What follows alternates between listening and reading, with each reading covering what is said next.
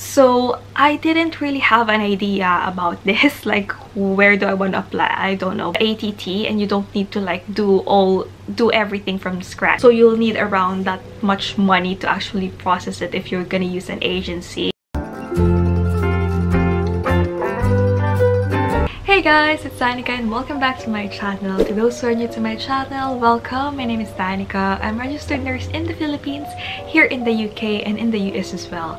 If you're new here in this channel, I encourage you to click on the subscribe button below and also the bell button beside it so that you will be notified every time that we have an update. Guys, for today's video is probably the most awaited vlog because I'll be talking about my US application as a nurse.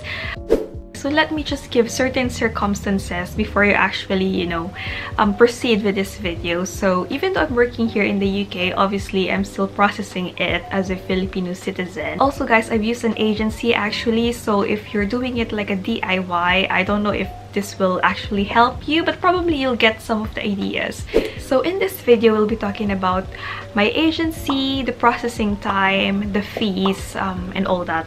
So yes, if you guys are interested in this video, then please keep watching. Alright guys, so I want it to be like brief and concise, but also I might miss some areas. Probably will not go into, more details about certain stuff, but obviously this will help you, will guide you through if you're thinking about processing your US application or your NCLEX application. And yeah, at least it will give you an idea what sort of how long you're gonna be waiting and like how much money you actually need to when you process it. So yes, let's go. Alrighty, so pardon me with my notes. I also flashed some screenshots probably from the emails. So yes, I've actually used NEAC, so it's spelled as NEAC. Obviously this is in the Philippines. I don't know if you're processing it in a different country, but I did use an agency. They're called NEAC. So it's the same agency that my sister used. So there's no specific reason why NEAC, but obviously because my sister has used this agency before and everything went smoothly, so I'll just go with NEAC. So yes, they have a website and they also have a Facebook if you want to find them and just inquire. But anyway, so it was August 22nd 2022 when I actually started my US application. So when you have an agency, guys, I think the benefit of it is that if you're working full-time like me and you don't have much time, at least they can just process it. Like, it's gonna be easier because they'll just be asking you the requirements and they will talk you through all the steps. It's just been really, hassle-free for me. But obviously I understand if you don't have that much money, so you will probably choose to do it yourself. But also because if you have agency, they're probably experts, right, about what things to do and stuff, and I'll show you some of the benefits actually when you do use an agency in processing your NCLEX. So this is not sponsored by NEAC by any chance. It's just a good experience with them, so might as well share it with you. Anyway, so I messaged them first on Facebook because I don't have any idea what's gonna be the first step, like nothing at all. And my application for the US that time was just a backup plan, right? So they will ask you to register on their website and then you will fill up the pre-eligibility form. So there is going to be a list of requirements. So this is the requirement: a passport size photo with a white background, PRC license, that's your nursing license in the country you are from. So yes, it should be active, and then your Bachelor of Science in Nursing diploma, your high school diploma, your TOR or transcript of records, passport with signature, and PRC board rating certificate. So this is your nursing rating when you took your certification, whichever country you're coming from. You will just send it via email. By the way guys, if you're gonna be with NEAC, they will ask you to pay 69 USD or US dollars. So this is just an initial fee basically, and it will be deducted later on with all the fees that I'm gonna be telling you. So 69 USD to start the application. With the website, you can monitor the progress of your application, and it's just pretty straightforward. Basically, just fill up whatever the form is asking. Also guys, for applicants in the Philippines, they will also be asking about the PRC online. So I actually have one before, because when you renew your license in the Philippines, you can easily just do it online. So you can just collect your new PRC license, at any branch nearest to you. So you can let them handle it. You just give them your login and your password. Obviously, you can change it afterwards, but otherwise, I felt safe anyway in giving them my password and stuff. And after that, you will choose which state you'd like to apply, and they will send you an email about the specific requirements and like the processing time for whichever state you'd like to. So I didn't really have an idea about this, like where do I want to apply? I don't know, but obviously different states have different requirements, and one of the easiest and most popular, I think, is New York, which is where I applied to as well. So if you choose New York, there's no work experience, no English exam required. Processing time takes 6 to 9 months upon receipt of all documents by the education department, and depending on the volume of applicants they're processing. But the good thing with New York is the eligibility is valid for 5 years. So that's very good, because even if you failed, for example, your NCLEX, when all the checks have been done, and obviously the eligibility is still valid for 5 years, so you can just renew ATT and you don't need to like do everything from scratch. From this point, actually, when you say like, okay, I'd like to go for New York, you will receive the step-by-step process and what to expect as well, the time scale, like what I've read to you. But obviously, if you choose a different state, they will also give all the details. So for the eligibility application, processing is actually 6 to 9 months upon receipt of all the documents. It's not actually the day you start applying with the agency, but it's actually when they received all your documents. So that's when the time starts. That's the 6 to 9 months if you chose New York. And from this point, actually, guys, they asked me another payment. So, right, this is it. So $143 for eligibility application form, $40 for continuing education, $22 for payment protection plan, $89 for PRC validation and express mailing fee, and then $62.72 for remaining NCLEX fee, which in total is $356. They've already deducted the $69 initial fee. So don't ask me what are those other fees, because I don't know. We just paid it. So yeah, total of $356.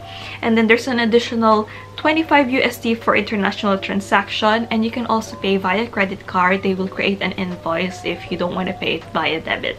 So yes, $356. That's the first, like, you know, payment before you actually process your ATT.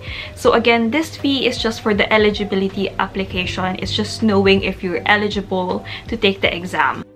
And then afterwards, they will ask you actually to fill up a child abuse and infection control test. So I think it's just few questions really. So I've heard from the other agency in the Philippines, they will just literally give the certificate to you. But with NCLEX, they still ask us to read it, at least, you know, fill up the form ourselves and then pass it back to them. But the thing with agency, I think they already have the answers to this one. So you will receive like a certificate that you've actually passed it and, like, you know, you got 100%, something like that. So I think it's still very good with NCLEX, because at least you still try to answer, but it doesn't matter if you answered something incorrectly, because, which, you know, they just want you to actually know what is that. But yeah, they will send you a certificate that's been completed, so you don't have to worry about it. And I received an email actually on October 11, 2022 that they've received all my forms. So I processed it August 22. So by October 11, 2022, they've already received all my documents. So this is, again, all the requirements they've asked me. Then guys, if you chose New York, you also need to fill up New York application form. So this is specifically to whatever state you chose. So they asked for my school and PRC liability waiver, your NCLEX third-party authorization, so they can, you know, track it and stuff, and then nurse 3F form. So anyway guys, these forms, the agency will email it to you and, you know, ask you what, you know, forms to fill up at this point in your application. So for the second lot of payment, this is the breakdown. So 200 USD for the ATT registration, 150 USD for the exam scheduling fee, 7.95 USD for the quick result fee, and then 79 USD for the ATT exam and QR service, and then 9.48 USD for the 12% VAT, in total of 446.63 USD. That's the second lot of payment aside from the 356 I've told you earlier. For the ATT registration, 2 to 3 months before the applicant's target exam date.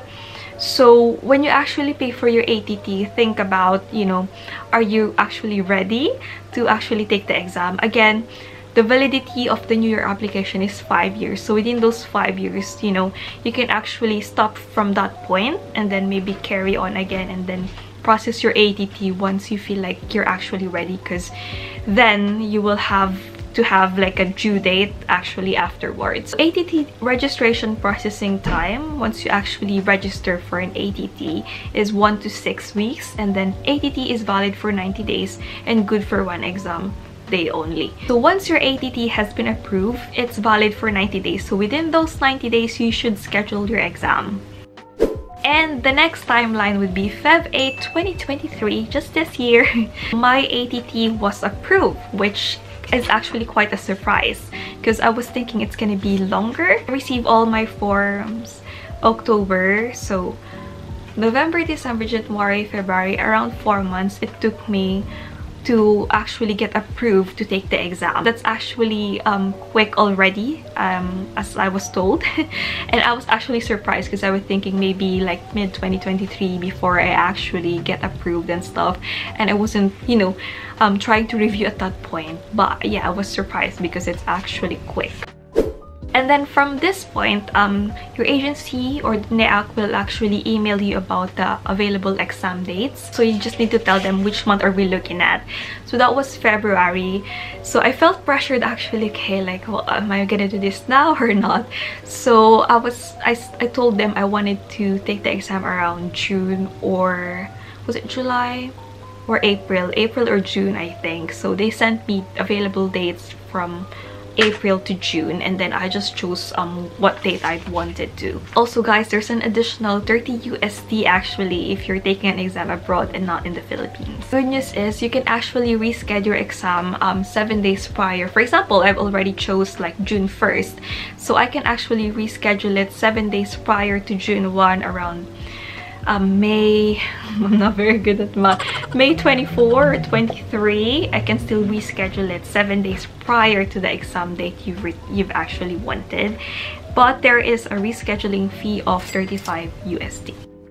Alright guys, so in summary, it cost around, I was just trying to add the total, so it's around 802 USD for all the processing fee, but obviously it's not included.